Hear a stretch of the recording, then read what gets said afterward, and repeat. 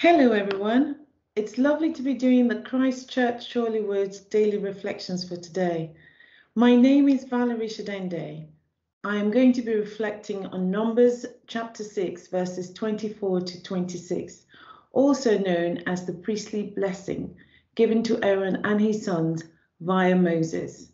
The Bible says, "The Lord spoke to Moses, saying, Speak to Aaron and his sons, saying, This is the way you shall bless the children of Israel.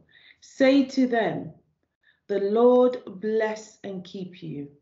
The Lord make his face shine upon you and be gracious to you. The Lord lift up his countenance upon you and give you peace." When most of the world went into lockdown around March last year, it was impossible to really know what laid ahead. Naturally, there was an air of uncertainty amidst the sadness of loss or illness for so many.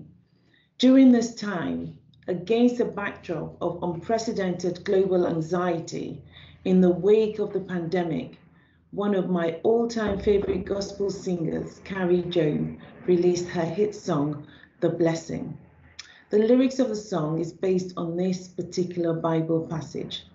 Apart from the lovely rhythmic melody of the song, I love it because it allows me to truly reflect on each of the verses and what it means to me. I would like to share how I break that down. The first line, "The Lord bless and keep you," is declaring God's divine favor and protection on whomever is being blessed. I try to say this as a prayer over my children every morning. And in saying this, I am asking for God's divine favor and protection over them, no matter what challenges their day brings. The same applies to any one of us who declares this. We are praying for God's divine favor and protection. The next line, "The Lord make his face shine upon you and be gracious to you." Or as the Message puts it, God smile on you and gift you. In my mind, I visualize it like this. Imagine a parent cupping the face of their child in their palms and smiling down lovingly upon them. That simple act speaks love to a child. That is the picture that comes to my mind. God holding my face in his palms and smiling down lovingly on me.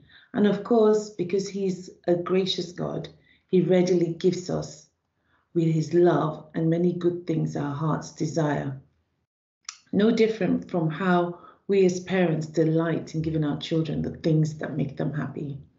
I don't know about you, but the visuals of God cupping my face and smiling lovingly on me fills me with delight and puts an oomph in my step. The last line of this blessing says, "The Lord turn his face towards you," or "The Lord lift his countenance upon you and give you peace." Basically, I see this as a reference to getting undivided attention from God and receiving his peace, knowing that no matter what it feels like or what is going on around you, God's attention is not distracted away from you. That knowledge of God's undivided attention on us should give us his peace that surpasses understanding and enable us to face obstacles and any difficulties we come across with the assurance of his presence.